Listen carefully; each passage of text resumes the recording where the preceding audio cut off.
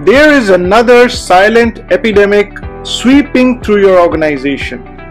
It's spreading from one person to another.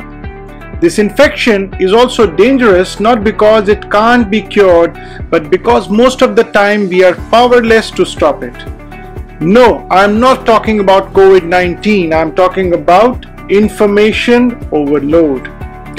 When most people hear the words infection and information overload together, they usually approach information overload like it's no problem, as if it's an easy fix. But everyday information overload threatens to ruin your career and business. If you miss a critical piece of information, your organization could be hurt or affected negatively.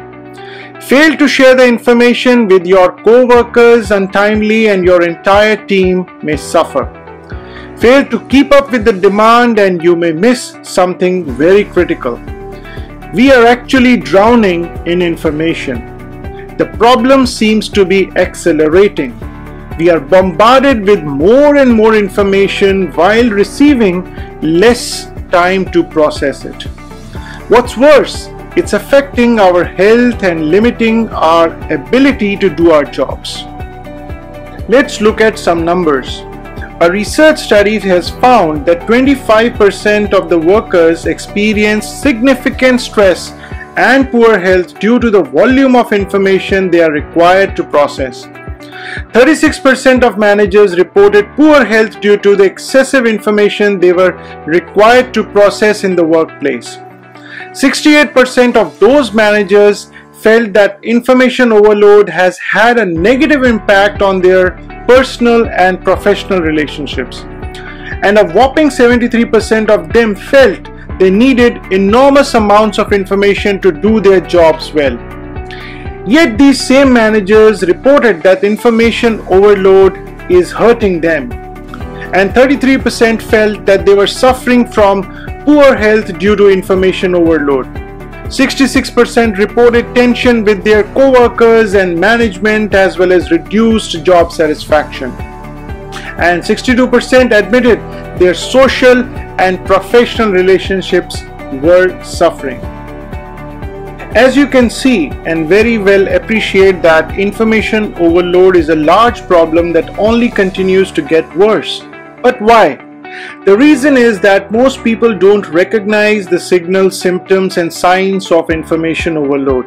And so they continue to suffer in silence, believing that there is something wrong with them. Professionals struggling with information overload are typically ambitious and highly driven people. So they may feel that they are at the end of their rope, they are anxious, irritable and not able to focus on their work, they feel stressed out or maybe feeling overwhelmed with their life. What makes this so difficult to treat is the cause. Information overload is different from person to person and the cause manifests itself in very different ways. So in this video we will look at what causes information overload and how you as a leader, manager or a professional can manage this information overload to stop its adverse effects on your business, on your career, on your health or on your life. But before that, please take a moment to like this video so that it stays with you as your future reference point and subscribe to our channel with pressing the bell icon as we regularly post content to help you grow, succeed and find solutions to your business related, career related and life related issues. What causes information overload? The cause of information overload may actually surprise you. When asked about the cause of information overload, our natural inclination is to simply state the obvious. The cause of information overload is too much information. But there's more to it than that. In fact, the problem is less about the information and more about our response to information. What does that mean exactly? Expectations around information have changed. Expectations regarding response times have shifted dramatically. We used to have a few days or weeks to respond to a particular piece of information, example a message or a request or learning, etc. But now We are expected to respond in seconds, in minutes, or max few days. The demands placed on us have grown exponentially. Information-based demand has grown. We are expected to take our work home with us, and with work from home, that problem has only magnified. Thanks to smartphones, social networks, smart TVs and IoT devices, we are constantly flooded with information. Our employers expect us to work days, nights, and even on weekends. We are expected to work faster, harder, and longer. Our performance is expected to grow exponentially.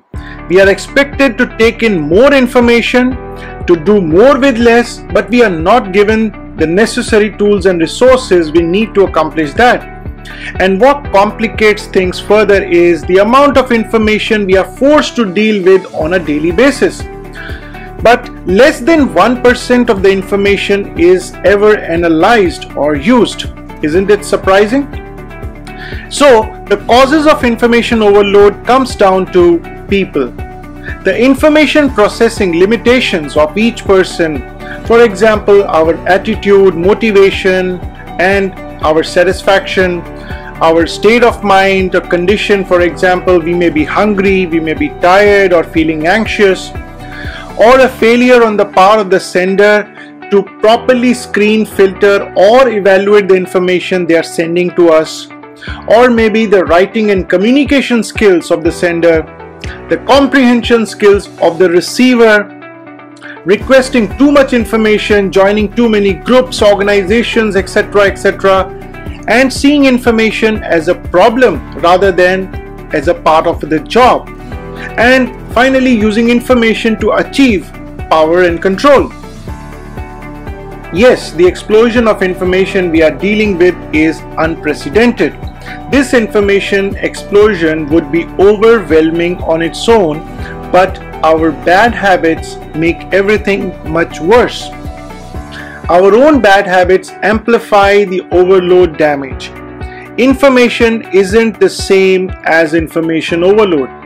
It's a key distinction that needs to be made, and here's why. Much of this information was either available and unused or available but inaccessible. Note this, information simply amplifies our existing habits. We are forced to find ways to cope with information overload. The problem with some of these habits is that they create more overload, decrease our productivity and overall performance. So we need to understand that there is a time to hoard information, there is a time to share it, and there is a time to delete information. There's even a time to ignore information. But our habits, the very same habits that govern how we use and work with this deluge of information, this is the piece that typically leads to information overload. So it's less about combating information overload and more about forming the good habits around information. There are several strategies and approaches you can use to relieve overload. You can work with massive amounts of data, demands and pressures and still maintain your sanity. How? It all starts with relevance. You can't fight information overload, you can only hope to contain it. It's a common mistake for some people to place their hope on technology. They believe that technology alone will solve the problem of information overload. But if futurists are right, the problem of information overload is only going to get worse. By 2025, it is predicted that information will double every 60 days. What does this mean? Fighting information overload isn't the solution to your problem. So what's the solution? Management. While technology will play a crucial role in information management, the primary solution will come down to our choices, our habits, and our responses. Here are a few approaches that you can take to manage information overload. The first is to delegate. Delegating tasks to the right and relevant teammates or team members or co-workers rather than taking all on yourself can really help. This is easy enough to understand because you realize that on an average 20% of the people in your organization are actually doing 80% of their work, which also includes you. The second is to escape. Yes, escape. This involves making yourself unavailable at a set time for specific tasks every day. If you're doing something really important, close your email client and turn off your phone, so that this focuses your attention on the piece of information that matters the most to you. What you are working on right now is the important thing. The third is to use a filter. So use metrics like trustworthiness, conciseness, accuracy, etc. to gauge the reliability of an important information source.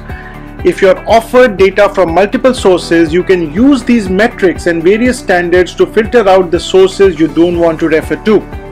This is frightening at first because there is an unspoken fear that lurks behind the scenes. What if I miss something important?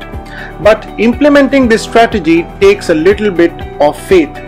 If you miss something and you are alerted to the fact, refine your filtering criteria so that you can match the information that matters and then continue. The next one is to automate, and this is self-explanatory. People are terrible at multitasking, so it's ideal if you can focus on just one task at a time. So use apps, machines, technology and support wherever you can and whenever you can for the other tasks. Prioritize. Information isn't created equal. At any given point, you may find that one task is actually more important than the other. Sometimes that requires dropping what you are working on. Other times you are required to say no to someone asking for your help with something less important. This isn't rocket science, and it's probably something you have heard before. Here's the part most people miss. Prioritization never ends. It's easy for us to prioritize our tasks, to plan out our day. Then life comes along and ruins our plans. So change is a signal to reprioritize. And finally, apply the reject approach. Some requests, tasks and people should be ignored. If they are not relevant to your work, you are not helping someone on your team or in your network, it's a good idea to quickly delegate the to-dos to someone else. If it's not a fit and you know you shouldn't be doing that or that it's someone else's job, finding a way to reject a request outright is a wise idea. Worst case, if you are not in a position to change that, change your departments or your work to find a different job. Information is on track to double every 8 weeks with no signs of slowing down. Want to get a handle on information overload? Then learn to manage the information you receive. Using the approaches and actions that we just discussed, you now have the tools and resources you need to eliminate overload and maximize your productivity. So what's the secret to managing overload? Relevance. Work with information that's directly and indirectly related to what you are doing when you are doing it. Do your best to eliminate, filter out or block irrelevant information. Do what you can to ensure that the information you need is available to you when you need it. It all takes practice, requires discipline and depends on your patience levels. Information, when it's managed well, creates opportunities. The vast majority of people around you are drowning in excess data and information. Their poor choices, bad habits and responses create the information overload on them. If you choose to be different, if you make the right choices, create good habits and work to control your responses, information overload becomes a thing of the past. Hope you found this video useful. Please like the video and subscribe to my channel if you haven't done already, as we regularly post content to help you grow, succeed and find solutions.